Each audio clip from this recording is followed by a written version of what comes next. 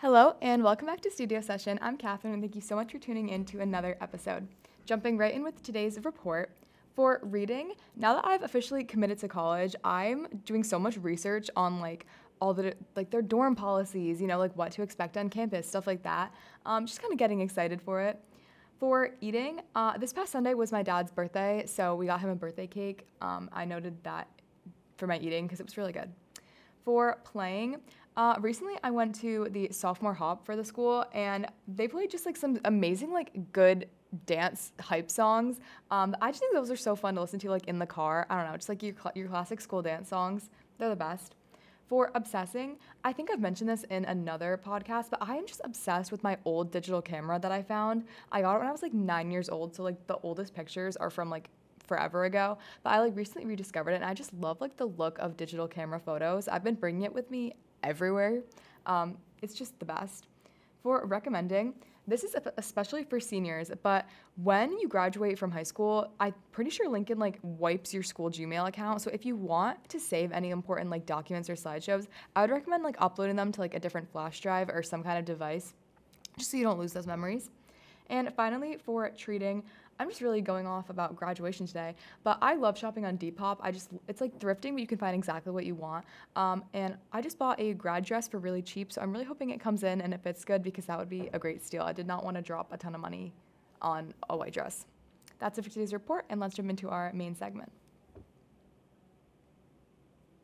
For our main segment today, we are going to be reviewing Good Riddance by Gracie Abrams. This was my pick for one of my albums that I wanted to review this month. I actually don't think I've sat down and listened to this album in full, so I was really excited to do that. I know and love so many of these songs, but I was excited to listen to it from start to finish. This is a pop album that was released last year in 2023. My favorite song on this album was Difficult. This was a song I knew going in was going to be my favorite, even listening through the whole thing. This song is just so good. I think her vocals really, really shine in this.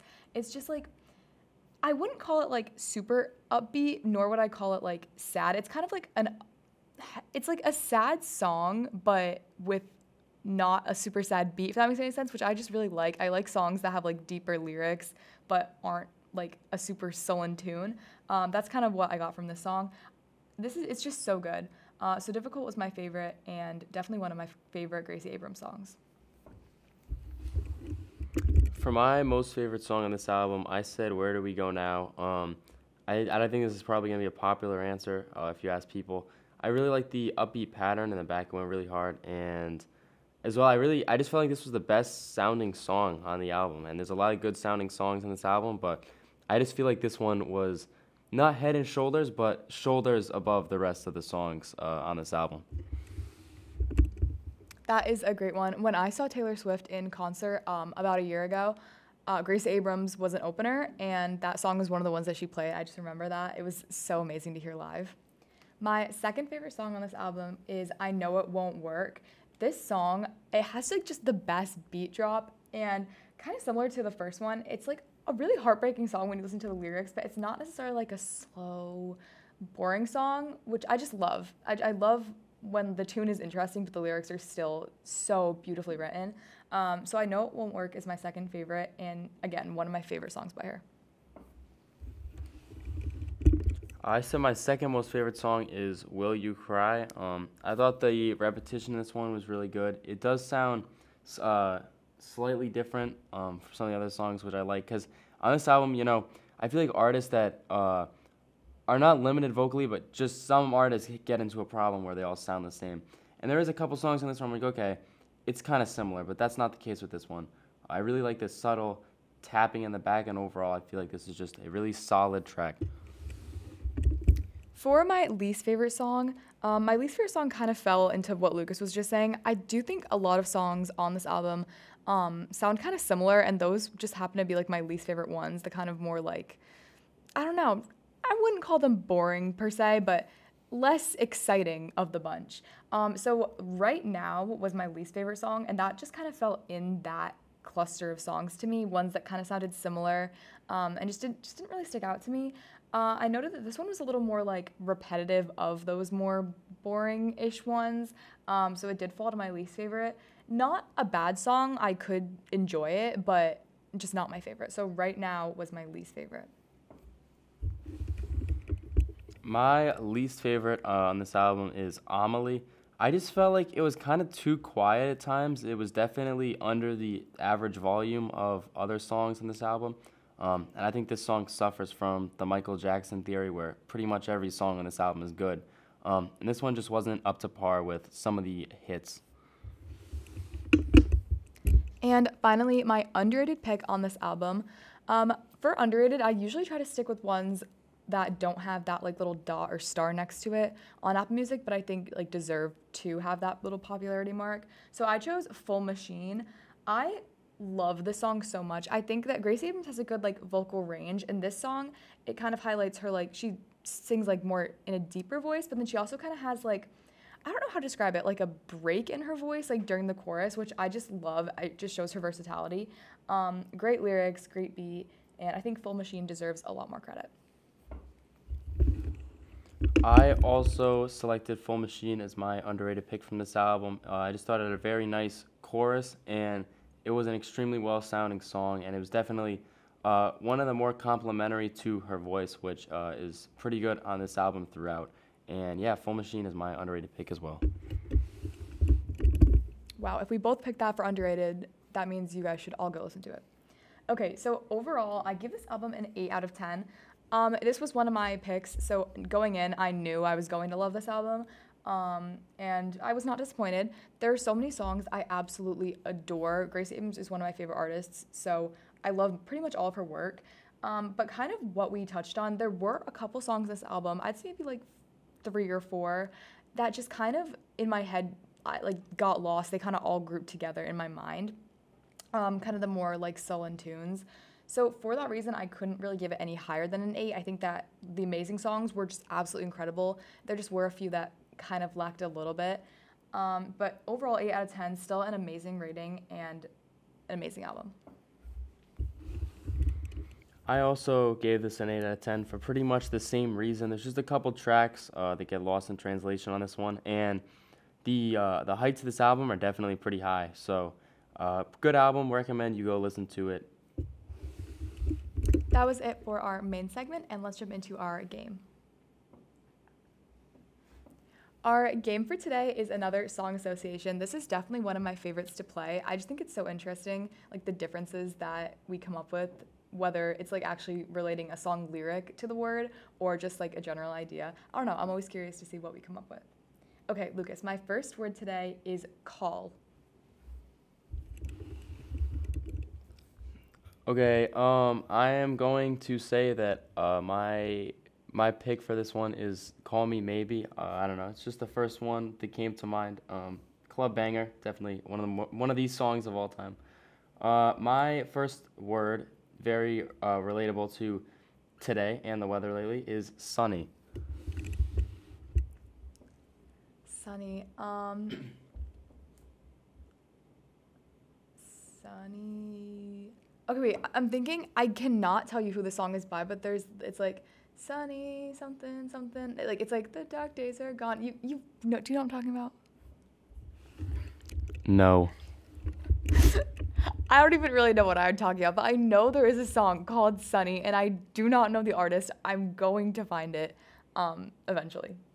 Okay, my next word is everything.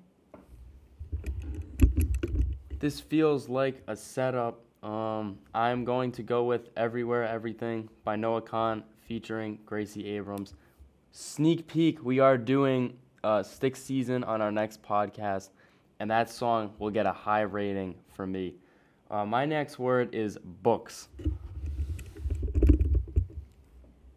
Okay, the first song that came to my mind for books, maybe it's because, like I said, I've been on like a Disney kick, but it's the song from Tangled where she's like, then I'll read the books. Ooh, this is bad. I don't even know the lyrics to that song, but she definitely says like, I'll read the books. It's when she's in the tower. It's When Will My Life Begin? I just can't think of what she says after books, but it definitely says books. And yes, that everything was a hint to Everywhere, Everything. My next word is luck. Okay, my pick for this one is something I've been bumping a lot lately. I don't know why, it's just in my playlist, but that would be Get Lucky by Pharrell and Daft Punk. Definitely a again, one of the more popular songs since we've been born. My next word is time. Ooh, immediately I thought of the song Silver Springs by Fleetwood Mac. I think I mentioned this on one of our like playlist essentials. I don't know, but it's like time cast its spell on you, but you won't forget me. That I love this song so much. It is so beautiful. So just immediately that is what I thought of. My next word is fly. Please excuse the interruption. Okay, for fly, I'm going to go with maybe a less popular song, and this would be I'll Fly Away by Kanye. This is an interlude on one of his earliest projects, and it's just a random, like, I think it's like 50 seconds long. Prelude Spaceship. Pretty good song, though. My next song is Art. Art. Oh my gosh. I'm thinking of When Will My Life Begin from Tangled again because I know she references like painting and drawing in that song. I really need to get this song out of my head. It's like she definitely says the word painting in it somewhere, which I know is not the word art, but I can't think of any song that actually has art in it. I mean, and that song is a masterpiece, so I guess that counts for that too. Okay, my next word is fire.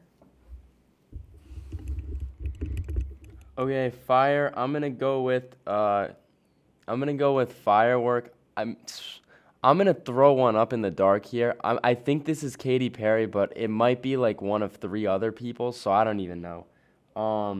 My word is surprise. It is by Katy Perry. Good job. Surprise. Oh gosh, why can I not think of any song that has the word surprise in it? Surprise. I honestly cannot think of a song that has the word surprise in it, so I'll just go with the song that I don't even think is like released yet, but I know Sabrina Carpenter just announced that she's like releasing a song, and I also can't think of the name, so this is really bad.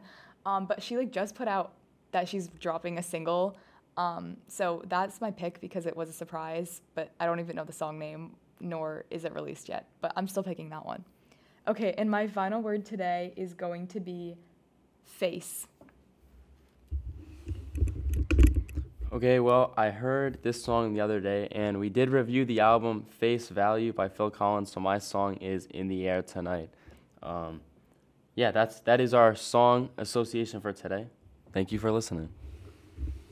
Definitely a fun one, always a classic. And let's jump into our final segment of the day. As always, we are ending with what to expect next. So as Lucas already mentioned, our next album is one of his picks, and it is Stick Season by Noah Kahan. Definitely one I'm really excited to listen to. Noah Kahan is up and coming. He's everywhere right now, so I cannot wait to give this one a listen. Any closing remarks today? Yeah, I'm definitely excited as well to be doing Stick Season as it was one of my picks. One thing I mentioned a couple weeks ago, we had Kendrick sending shots at J. Cole. Well, now J. Cole has responded. We had a little released Cole mixtape claimed to be an album. It wasn't as finished as an album should be. This Friday was a great surprise. Unfortunately, it was not that good. And the disses were a little weak. So weak that J. Cole, at his Dreamville festival, took them back and apologized to Kendrick. I don't know. Future and Metro Boomin are coming with their second part to their album. Maybe we'll see another Kendrick feature.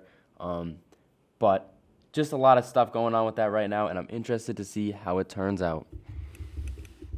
Always drama in the music world. You guys know I'm a huge Kendrick Lamar fan, so can't wait to see how that all unfolds. Thank you so much for listening, and we'll see you next time. Bye.